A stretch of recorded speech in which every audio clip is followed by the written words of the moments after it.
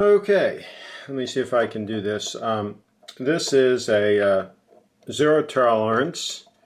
This knife is a collaboration. I did an earlier review on it. This is a collaboration between Rick Hinderer and Kershaw, who owns Zero Tolerance. It's made in the USA.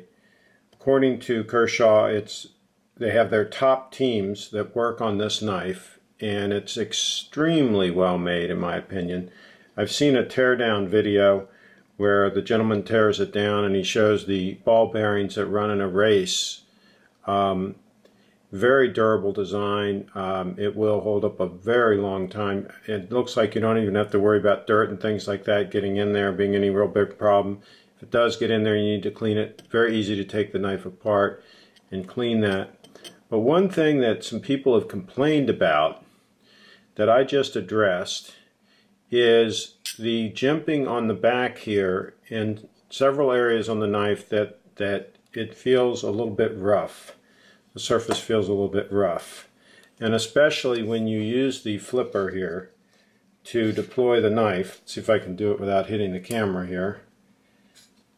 I don't want to do it too hard because I will hit the camera, but let's try it one more time here. Okay, so when you deploy it, your fingers then hit this jimping on the top. Let me get it around here so we can see a little bit. Hopefully the camera will focus in on that. This jimping on the top here is what your finger ends up hitting when you deploy it with the flipper. And there's some other areas on the knife that are a little bit rough, if you will. And they did this for traction on purpose, I believe. You know, so when you're gripping it, your thumb grips it, they had a kind of sharp jimping here. So what I did was I just took a fine little file here.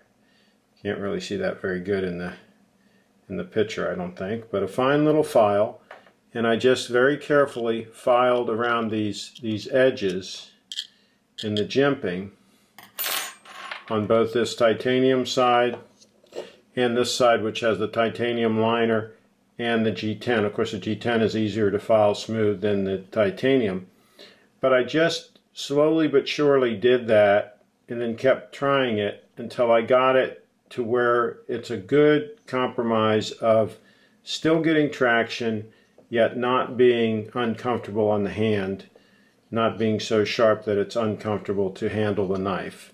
And so I think I got a good happy medium with just that little file, just kind of filing and playing around with it here for about an hour or so. And now I really, really love this knife. This is just a first-rate collaboration, and they did a great job. And again, I don't think this is something that they did wrong on the knife. Some people want extreme traction and want it to be kind of sharp there, to really bite into the thumb. So it's a personal preference thing. So if you don't want quite that much traction, then just very carefully take a file and smooth it out some. That's all you've got to do. And I did the same thing down here on the back, down in here. Did the same thing.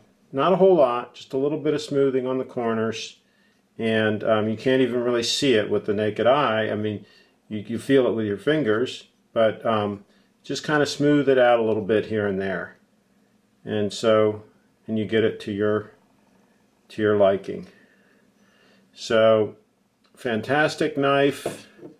Just do a little bit of customizing on it, and you can get it exactly the way you want it.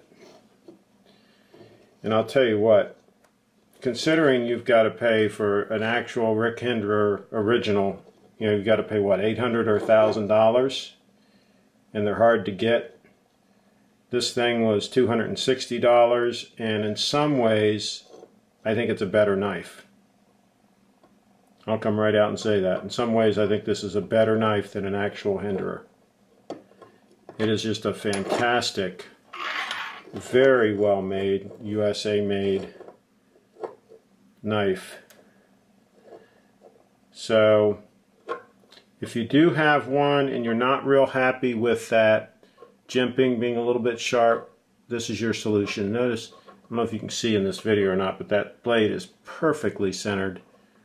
The only thing that I would have liked to have seen is I would have liked to have seen more like a Sabenza, where the blade goes all the way down. The Sabenza doesn't have these pieces right here. It has one at the end, and the blade actually comes all the way down to where you can even reach in and just touch the blade. It's right there. And that way the handle doesn't have to be as thick and the blade doesn't stick out as much.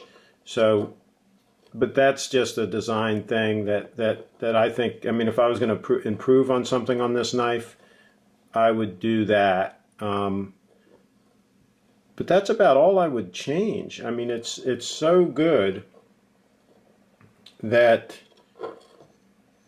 again, just smoothing out some of the jimping and some of the edges here and there is all I did, and I'm really, really happy with the results. So why don't you share your comments too? What, if any, modifications you've done to your zero tolerance 0560 or 0561. The only difference is that has the different scales on it, the brown scales. I actually like the black, I really do. A lot of people like the brown, but I actually really like the look of this knife with the black. The more you study it, the more you can tell it's just a very well made,